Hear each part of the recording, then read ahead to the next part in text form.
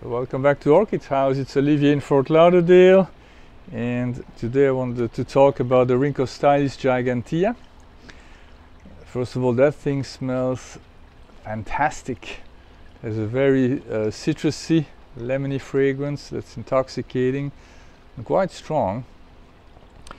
So Rhynchostylis is a very small genus. There's only 3 species. It's obviously a vandaceous.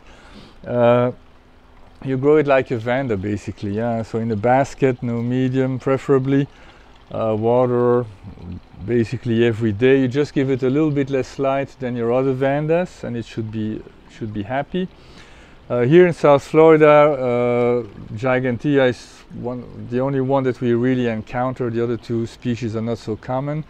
This is a hot grower, so I grow all my orchids outdoors year round, and so once temperatures drop below 55, which is usually now in January or February in the night, and well, it doesn't happen often, but it does, and so that's 13 Celsius, by the way.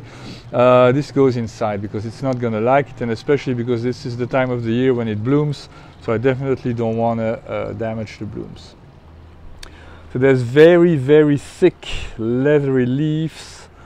It's an exceedingly slow grower, so this thing takes forever to grow.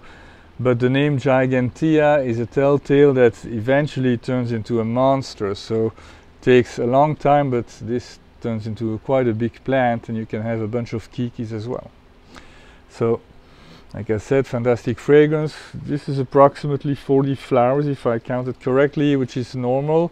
If you have a mature and happy plant, you can have close to double that.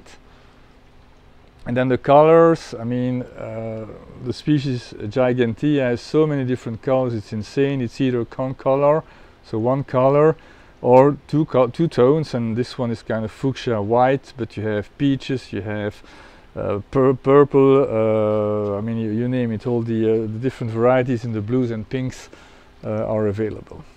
Belongs in any collection if you're patient. Like I said, it's a very slow grower. Thank you so much and have a great day. Bye-bye.